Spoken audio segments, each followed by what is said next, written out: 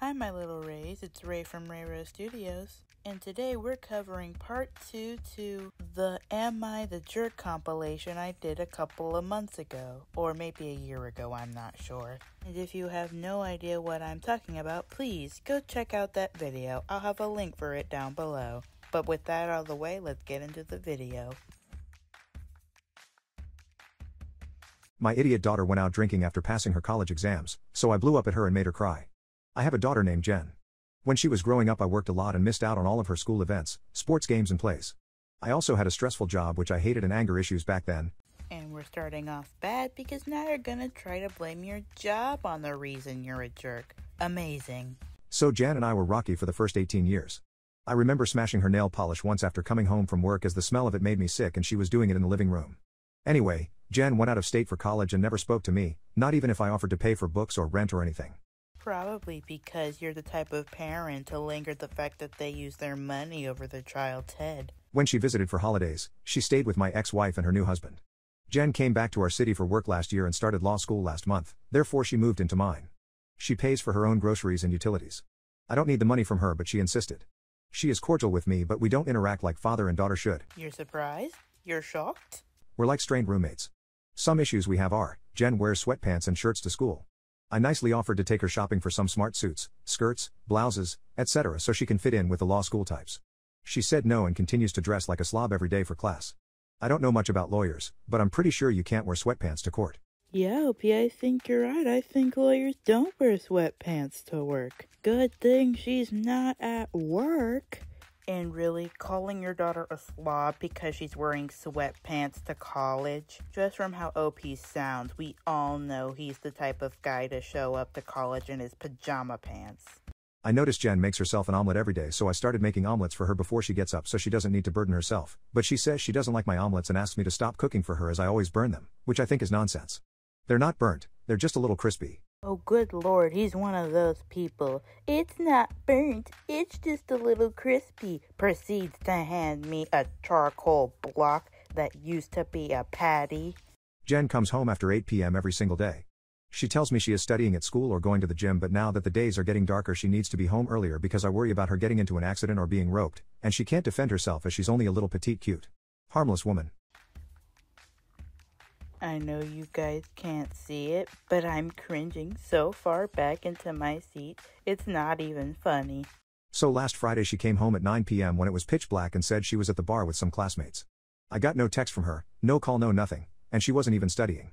As soon as she came in through the door, I started going off on her about how irresponsible she is and how she could have gotten hurt by doing such stupid things like going out drinking. I honestly tried getting through to her hollow head about my concerns, but she yelled at me that she's allowed to socialize with her peers after midterm exams. Your daughter's completely right, OP. She's an adult. Even if she wasn't an exam, she has every right to go out and drink. You may be her dad, but she's not a child. You have no say-so in the matter. I understand this, but school comes first, not drinks, and she should have let me know what she was doing. She ended up just going to her room for the night and crying. We didn't speak all weekend and she continues to come home after dark every night. I'm very concerned for my daughter and I'm worried law school may be too hard for her as she was never the brightest. However, I don't want to have another blow up with her like we did on Friday. Not the brightest? Gee, look at the pot calling the kettle black, OP. Like you have any right to be saying who's the brightest bulb in the light box when you can't even comprehend the fact that you don't own your 20-year-old daughter. Let's get on with the next one, shall we? I'm a stupid jealous housewife that couldn't get over the fact that my husband had a better wife for his kids, so I destroyed their sentimental belongings because I'm a beach. Wow, very blunt, wasn't expecting that, but go on. So I have been keeping this secret for a couple of months. I have been with my fiancé Ale for 2 years, but I've known him since I was a freshman in high school and he was a sophomore. He was with his deceased ex-wife Lorraine when they were in middle school. I always kind of had feelings for Ale, even when I was in a relationship with my ex-boyfriend from high school. We broke up, of course. But Ale has 2 kids, Basil and Bertie. Kinda names are those? I love those kids as my own and see them as my own. He was married to his deceased ex-wife Lorraine when she was 18 and he was 19. Had a son after they got married. Sadly, Lorraine passed away from childbirth with their daughter Bertie. She gave birth in 1793. How does that happen? Listen here, bub, this is my channel. I do the commentating here. I comforted him when he was grieving. After a year of her passing, we got into a relationship. He's the best partner I can ever ask for, and we are getting married in the summer of July. Bertie sees me as her mother and Basil sees me more as an aunt than a mom. I was always Annie Coco, but my name is Celia. Basil does have a picture of Ale and him and Lorraine when she was 5 months pregnant with Bertie. He does not have a picture of us together as a family. He still misses his mom. I was kind of a little jealous of Lorraine. Especially during high school. Sometimes I wish I was the birth mother of Basil and Bertie. Wow, okay, you definitely need therapy for that. You, A, should not be jealous of a dead person. And B, well, there is no B, but A should be a good enough reason to stop it. I wished I had his kids first, and Ale doesn't want any more kids biologically. Because he told me he only wanted Lorraine to have his kids. He had a vasectomy, laughing us off, bro, cut himself. Okay, if we're going to do this commentary thing together here, you're going to have to watch your language. This is a PG channel here. Let's keep it PG, please. He told me he would rather just adopt, or use a sperm donor, which makes me upset. I felt so insecure about all of it. Thinking Lorraine is in the way. All of Ale's friends knew Lorraine in and out. Since they all knew each other in middle school and had the same old friend group growing up all together. Especially Ale's best friend Jordan. He adored Lorraine. So did his wife Ruth, who is Lorraine's best friend. I know them, but I am not close to them. They all talk about Lorraine from time to time. About the things they used to do. They are the godparents of Basil and Bertie. So they're around a lot. And I bet a pretty penny that you just hate that they're around this much. I, however, didn't know Lorraine that much, but she was nice to me. It felt fake though. I bet, so I wasn't really a big fan of hers. But respected her enough. I felt like I was intruding in Ale's beautiful family. I remember going through the attic and finding some of Lorraine's and Ale's belongings. With photos from middle school to before her passing. Also with Ale's old gifts that Lorraine gave him to Lorraine's gifts from Ale have given her. A lot of horses, as Lorraine grew up on a horse ranch and loved horses. Ale was keeping this for his kids to give when they were older. To treasure their mother's stuff. I also found another box filled with Lorraine's collection of old vintage and antique stuff of horses and gifts from her friends, Ale's friends, and family, and Ale's family. I got jealous as Ale was planning on giving this stuff of Lorraine's horse collection and gifts to Bertie. Ale has already given Bertie Lorraine's old stuffed zebra when she was a young child and given Basil an old knife that belonged to Lorraine's grandfather. And this is an issue. Why? All I know is, I wanted everything gone. Again? Why? When Ale took Basil and Bertie to Lorraine's parents' house for a few days. I stayed back because of work. I knew this was an opportunity to get rid of Lorraine's stuff and photos. So I took the knife and the stuffed zebra, all the photos of Lorraine in it and her antique horse collection. Burned all the photos, threw her antique collection away and destroyed some. Cut open all the stuffed toys of Lorraine's and letters she wrote. Destroyed every single thing of hers. I felt satisfied knowing she won't be a bother and nothing to be jealous of anymore. Woman, first of all, she didn't have to be a reason you were jealous to begin with. And really, you're proud of yourself? You're proud that you destroyed priceless things to your husband and children that you just oh so love, but then destroy the one things they do love. I felt happy and not remorseful. And what the F is wrong with this bitch? Why would you do that? When Ale and the kids came back, I pretended as if nothing happened and was just normal. It only took a few days when they noticed. Especially Basil, he couldn't find his photo of him and his mother or the knife. He raised awareness of the disappearance of the stuff, which got Ale searching for the zebra. But couldn't have been found. We moved to a new house a few months after. Ale searched through the attic to pack stuff and noticed that only Lorraine's stuff was all gone. Her collection, childhood stuff, their pictures together, letters, gifts. Just everything. He searched frantically for it. He did question me as he knew about my insecurities and jealousy of Lorraine. But I told him that I would never do anything like that. He believed me, thinking he left her stuff back at the old house. Even to this day he still doesn't know. Ale is stupid, Basil is however heartbroken, which made me feel a bit sad. Lorraine's parents and friends are very sad about it. As Ale did tell his friends and everyone. His family is sad about it. Because they loved Lorraine like a daughter. I wish they loved me like one. Well, OP, if your main goal was to get them to like you like a daughter, then you surely lost your chances with this action right here. But I know I can't ever compare to her. Ale's friends are also so sad about what happened. Everyone is sad. But they don't know a thing. Even Bertie is sad about the zebra. But that thing was old and gross. So I got her a new one. She doesn't love it like her old one, but she sleeps with it once in a while. I don't think I can ever tell Ale or anyone this. But it feels good to take it off my chest. You need. Only person I really told was my two best friends Mandy and Holly. Mandy knows Ale, but in high school they really weren't that close. But still hung out, and Holly didn't really like Ale that much. She only knows him because she dated his friend Maxwell in high school too. College on and off. Until Maxwell got married with a kid on the way. However, Mandy and Holly have told me what I did wasn't right. But they won't tell anyone.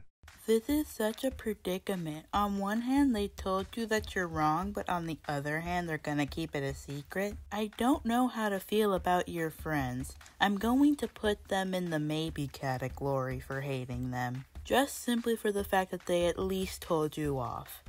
So I feel safe knowing they won't tell Ale or any one of his friends and family. I hope he finds out and leaves your. Now I couldn't save the update to my phone, so we'll have to move on.